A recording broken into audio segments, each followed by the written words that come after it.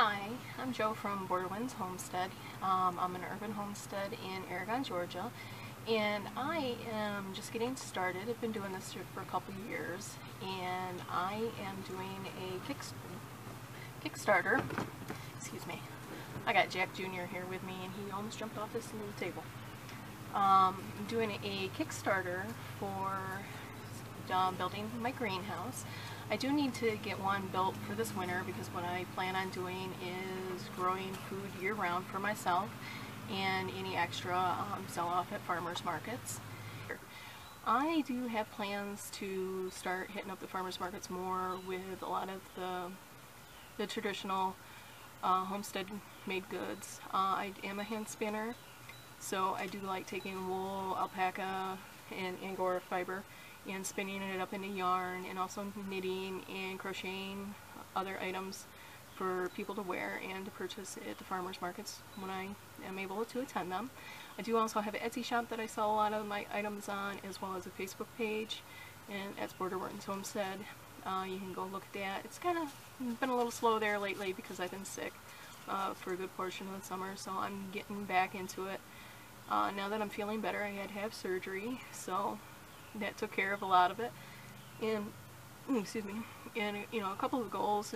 Once I get the greenhouse up and built and get that going, I would like to be able to grow some flowers for resale and some herbs for resale, and as well as growing enough herbs to also dry and sell at the farmers markets. And also, I raise Angora rabbits for their fiber, and I also show them. And I've gotten, let's see, about 10 rabbits right now. A couple of them aren't Angoras, but they need an upgrade on their housing. I house them outside since I am all year, since I am here in Georgia, but I do need a better roofing system to keep the fiber in prime condition, and because we just had like a week worth of rain because of the hurricane coming up the East Coast, and all my Angoras are going through a felting process just because of the humidity and the constant rain. So I'm looking to upgrade their digs there and probably be able to get enough room for 2 or 3 more cages so I can get in some more females. And this is one of my babies from this year. This is Jack Jr. He is a Siamese sable French Angora, and he's been kind of my pride and joy this year out of all the babies that I've had. Only had 3 litters, but he's the best one. And also, I do want to, upgrade their facility and then be able to get a couple more cages so I can get some more females in and be able to increase my fiber herd that I have, so I can offer a lot more Angora wool fiber products for sale, because you have no idea how nice and warm this stuff is, and plus it's just absolutely soft. On my YouTube channel, I will be starting to describe all my gardening methods. I do integrated gardening. It's technically called integrated biological gardening.